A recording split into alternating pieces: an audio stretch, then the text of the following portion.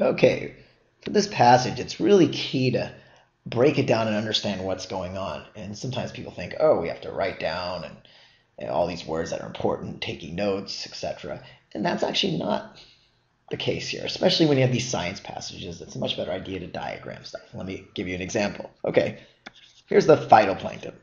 What are they known for? Well, they're known for absorbing CO2, which is great. So if they're on the water here, they absorb the CO2. The CO2 doesn't go back into the atmosphere. So what happens? Something good, reduction in global warming. So this guy Martin comes along and says, well, we have some phytoplankton over here. They're doing their CO2 absorption. But look at the ocean over here. There's no phytoplankton. So let's put some phytoplankton over here, and that way they will absorb the CO2. The CO2 won't go back up, and everything will be fine and dandy. The key, though, is how do you get the phytoplankton over here? Well, phytoplankton like an iron-rich diet, so we put iron over here. So iron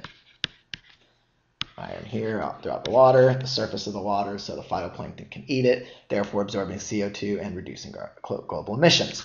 Now, what actually happens? Well, according to a study, here are the phytoplankton, more and more, but now who comes along? It's the predator. And actually, that's boring. Let's just draw a scary looking fish thing. There we go. There's the predator. Rawr. Comes along, eats up the phytoplankton, and then what? Well, we'll kind of deal with the waste emissions here of the predator, but out comes the CO2 back into the environment. And so wait a second, Martin's wonderful plan backfired because the predators eat the phytoplankton and then sort of fart it back up into the atmosphere. So what I've done here is I've drawn this out. This is a complex passage, though it's relatively short. But now I have a sense of exactly what the passage is about. Obviously, your diagrams don't have to be quite as complex as this, and maybe you're even adept enough at visualizing this. But either way, it's a good idea to do this before diving into the questions. Now, though, we have the questions here, starting with number 5. It can be inferred from the passage that Martin's hypothesis includes which of the following elements. So this is a B, and or C. Could be one or all, or two of them.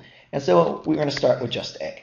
A correct understanding of how phytoplankton photosynthesis utilizes carbon dioxide. So where in the passage does he actually talk about that? Well, he says they utilize it because it helps them grow and release carbon matter, organic matter.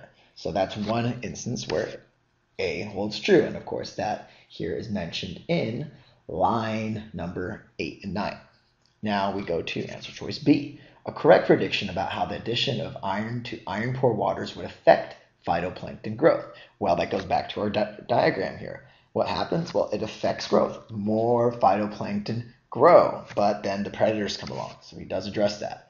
Then we have C, an incorrect prediction about how phytoplankton growth would affect the concentration. Again, back to our diagram. He said if we have more phytoplankton here, they will absorb more CO2, therefore a reduction in global warming. However, he discounted these predators here. So his prediction was incorrect. And just like that, we have all 3 answers for question number 5.